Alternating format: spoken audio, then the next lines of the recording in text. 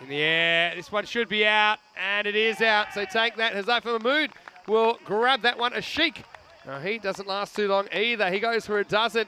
Tritino Aquila lose the third, 35 for 3. Oh, gone.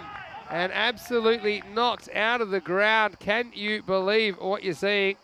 And in fact, that isn't Cameron. That is Ali Rashad, who's going to have to go first ball. So the captain comes out and he gets knocked over for first ball. Suddenly, Nazar's on a hat-trick.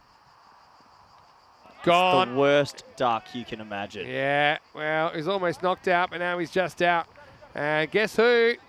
It is a nice bit of bowling by Faizan Nazar, who has a third wicket to his name now. You still don't know who he was, Scott Sterling, do you? No. Oh, he's gone. Another one, a fourth now for Nazar. So Atif Raza goes without scoring, and this pond is filling up pretty quick as a 7th wicket is down now. It's 48 for 7.